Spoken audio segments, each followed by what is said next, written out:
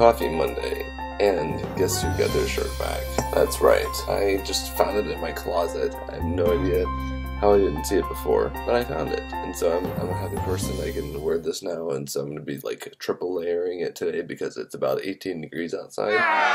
That's right, I actually ended up sleeping in about an hour after I really intended to, because I had set my alarm for 6. I don't know why I wasn't planning on actually waking up that early, so I was only going to sleep until like 6:15, but then I got up at like 7:15, and so I was like, okay, that's alright, because I guess I did need to sleep, and I'm not required to be at work by a certain time. But if you try to get to work in a certain hour range, then it's really hard to because of traffic. And so 2 of the biggest schools in Central Virginia start at about the same time. And also Donald Trump is in town today, like this morning. So it's going to be a very hectic morning for those people that are involved. About 10 minutes away from my house, I'm going to try to get there without too much hassle. It's going to be a good day. I have a lot to get done, and I'm going to be scrambling around, and gosh, I might even have to like look into muting or blocking Facebook from my computer for like the hours that I'm at work. Whatever works for me, whatever helps out, it's going to be optimal. Guys, I just got home a little while ago and made a shake because I didn't actually make this at work this time. I was very busy today and I've gotten a lot done, but I'm not quite where I want to be. So I'm going to, wow,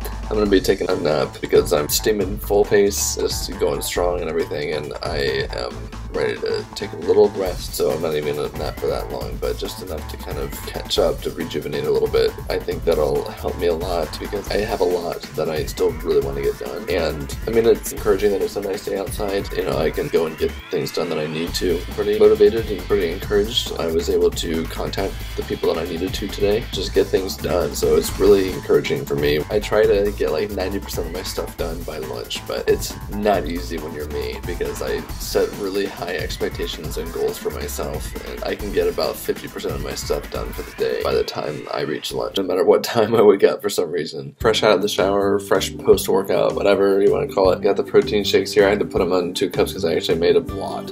So it's a good one, and worked shoulders today. Sorry, I just had an itch on my chin like for most of the day, and it didn't really bother me, but anyway. Someone actually did ask me about the bruise that I have still on my arms. It was the operations manager at the Golds that we go to. So he was spotting me and told him the story. It just showed up, like skin tone colored knot on my left bicep just from doing the side lateral raises sitting down. And he's like, that's really weird that it showed up on that. I'm like, yeah, you tell me about it. So I told him that I had jokingly asked a couple of the guys that were working out with me in that area. You never want to ask medical advice from fellow gym members unless you know that they're like medically trained. It wasn't like totally serious question or anything. I was just like, what the heck is this, you know? And I told Megan about it because she's studying to become a nurse. I was like, you know, it doesn't hurt or anything. It's not sensitive or anything. It's just like, it feels like, you know, just my arm. So nothing really to worry about. I'm just waiting for the bruising color to go down, and I think it was just kind of a popped blood vessel or something like that. Like, it doesn't hurt at all. There's no sensitivity. It just feels normal, so everything is all good, and it was a fun night. I was more winded than normal because I was talking more than normal because Megan is back in town. You know, always trying to make it fun, and it was a good day. Still have more to do, and I'm going to be editing this vlog and gonna get it up for you guys, so I'm going to be wrapping these things up for you guys. So hopefully you enjoyed this video. Thumbs up if you enjoyed it, and comment below on any suggestions you might have for me, and also